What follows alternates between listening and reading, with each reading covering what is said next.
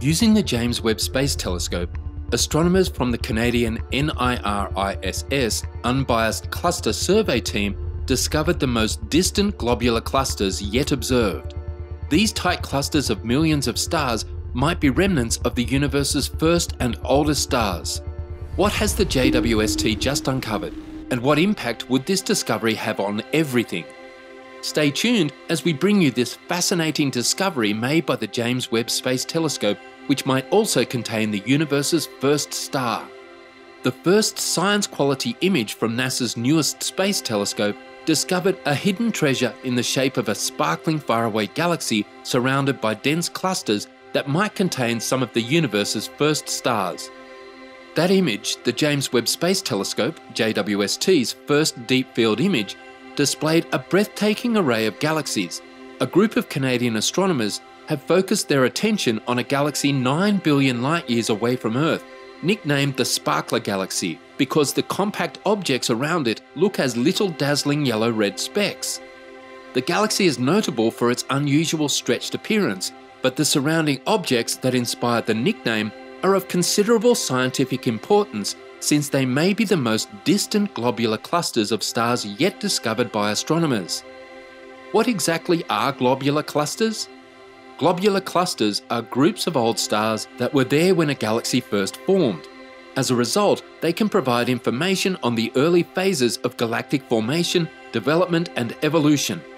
The Canadian NIRISS Unbiased Cluster Survey Canucks team examined the 12 compact objects that surrounded the Sparkler Galaxy and determined that 5 of them are in fact globular clusters. Furthermore, they could be among the earliest globular clusters ever observed, possibly existing when the cosmos first began to birth stars. As the study's co-lead author and an astronomer at the University of Toronto in Canada, Karthik Iyer remarked in an interview, "It was really surprising to us that we were able to find such a unique object so early on in the JWST data. According to our analyst, we found that most of these sparkles around the main body of the galaxy are really massive and really old stellar systems." According to Iyer, the JWST image allowed the team to study the sparkles throughout a range of wavelengths, allowing the researchers to precisely model the clusters in order to learn more about their physical characteristics, such as their age and the number of stars they contain.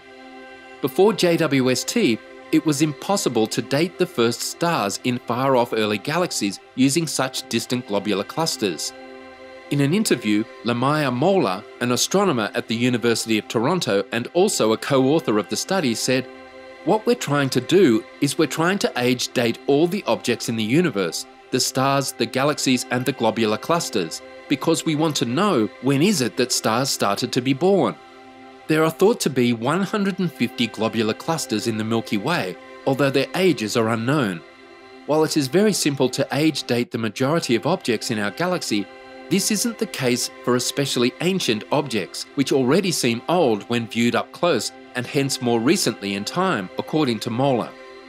It is considerably simpler to date farther off clusters like the Sparkler Galaxy, which astronomers see as they were 9 billion years ago, when the cluster was much younger and the universe was just 4.5 billion years old.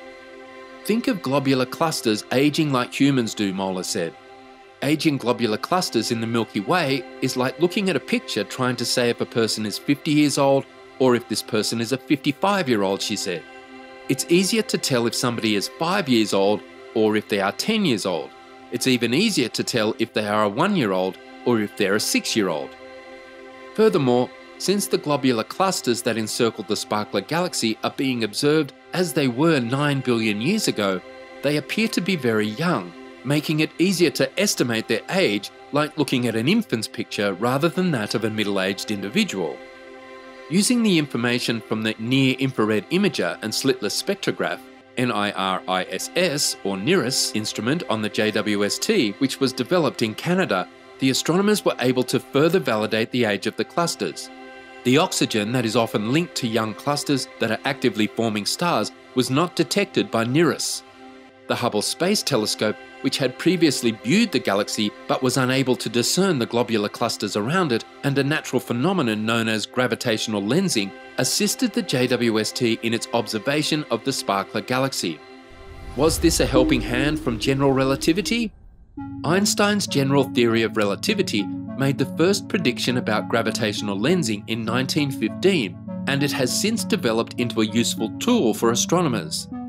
According to general relativity, massive objects cause the space-time continuum to bend.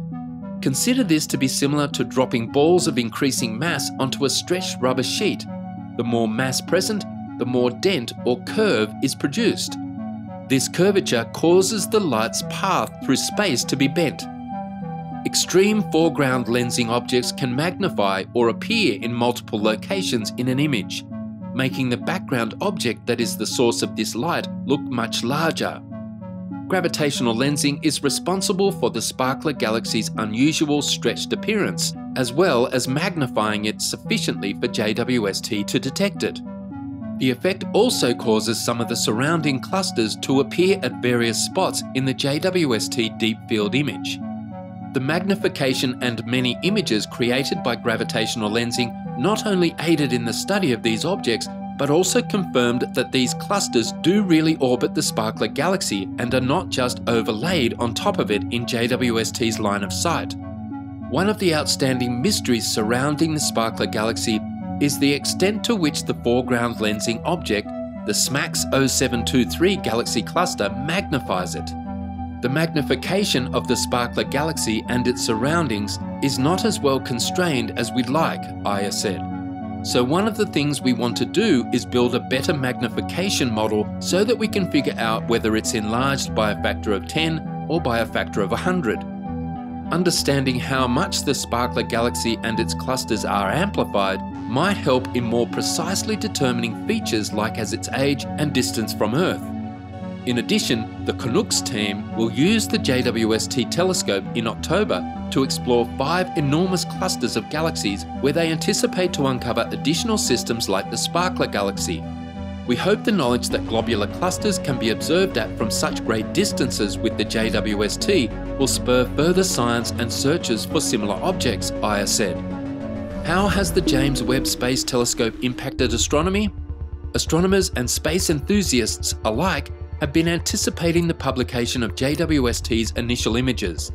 Some of Aya's Canucks colleagues didn't sleep the night the deep field image was revealed, and Moeller reflected on the excitement of the night and how swiftly the search for key cosmic objects began.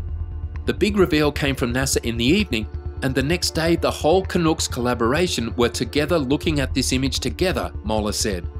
Then we saw this weirdly shaped, highly lensed system, she added.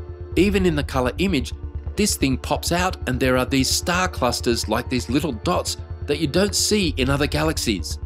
The discovery of such distant globular clusters in JWST's first deep field image exemplifies how the telescope is continuing to provide outstanding results while altering astronomy's future, they added. The duo is referring to the fact that while the sparkler galaxy and its globular companions are far enough away to be seen when the universe was only about 4 billion years old, this is still relatively close given that the JWST was designed to see galaxies hundreds of millions of years after the Big Bang. We are getting data that is deeper than we anticipated, which is quite surprising in the most beautiful way, Moeller said. And for Moeller, an early career researcher, the timing couldn't be better. It's an incredible time for us as young astronomers who are just starting out, she added. People have been waiting for this telescope for so long, so we feel incredibly lucky to have this telescope right at the beginning of our careers. The researchers also plan to utilize JWST to investigate distant globular clusters in order to gain a better understanding of how these objects develop in general. There are now 2 channels that are preferred. The first is that these clusters formed during the cosmic dawn, when the cosmos was only starting to form stars and galaxies, or as the second route suggests, did globular clusters form mostly during cosmic noon, when the majority of stars and galaxies formed.